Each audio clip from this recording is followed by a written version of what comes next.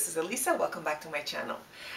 Today's look is inspired by a post from Instagram, and the person who put it, her profile name is Miss Luna 100, and basically it's a long shirt under a black jacket.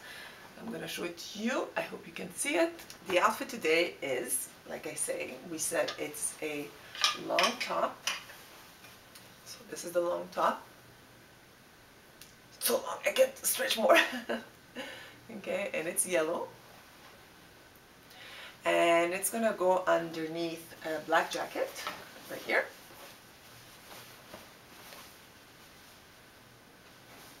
Okay, a black jacket.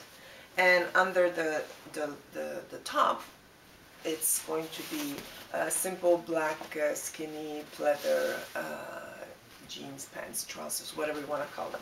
So it's a very simple look. It's still going to be smashing because, well, smashing, I say it's smashing because of the black and yellow. Some people, they stay away from black and yellow because I mean, oh my god, I'm gonna look like a bee. No, you're not gonna look like a bee. I think it's stunning. Again, it depends how it's all worn.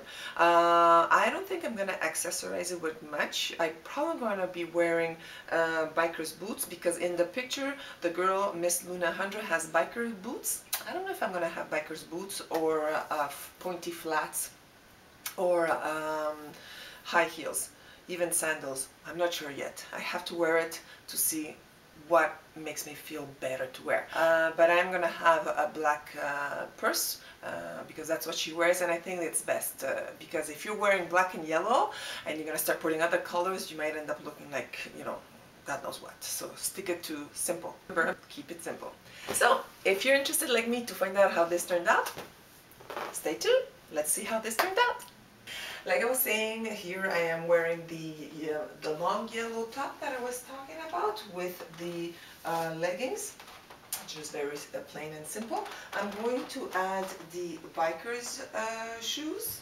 Look cool, in my opinion, is not to have anything perfect. It has to be imperfect.